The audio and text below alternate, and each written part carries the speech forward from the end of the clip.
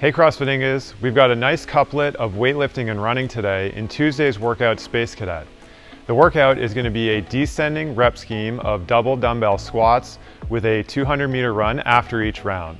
So the rep scheme on those squats is going to be 21, 18, 15, 12, 9, 6, 3, and after each set we're going to complete that 200-meter run.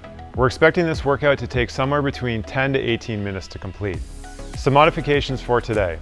This is meant to be completed with 2 dumbbells. However, if we only have a single dumbbell, we're going to do it as a goblet squat, but we're going to increase the reps slightly. So the rep scheme for the single dumbbell goblet squat version is going to be 27, 24, 21, 18, 15, 12, 9. So it's still 7 rounds, but we're adding 2 higher rep rounds at the beginning of the workout. If we're using a barbell today, we're going to load it with a light weight. 95-65 would be prescribed in the gym, and we're going to do this as a front squat. For the run, if we have a rower today, we're going to do 250 meters on the rower, or we can do 12/9 calories on the bike. Our pace on the runs will likely change as this workout progresses. We want to use the runs in the first half of the workout as a recovery so we can stay nice and consistent on the squats when we get back to the dumbbell or the barbell.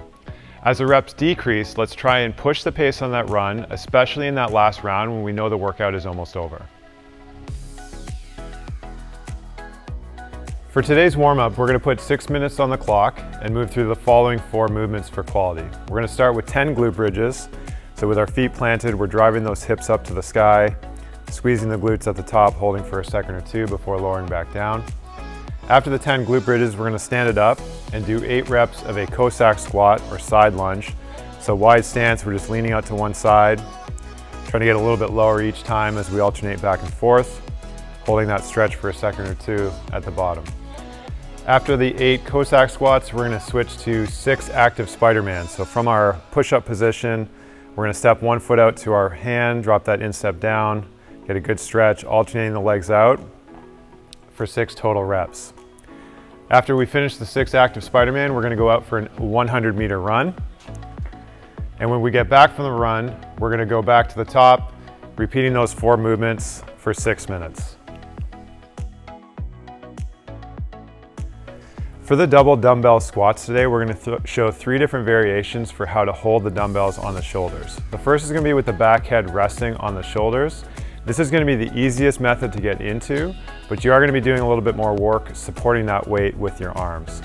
The second variation is going to be having the dumbbells rest on top of the shoulders. It's going to take a little bit longer to get into, but you're not really holding the weight with your arms, it's more resting on the shoulders.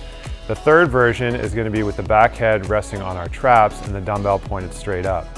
This is going to be the most efficient version for taking the weight off of your arms, but it does take the longest to get into.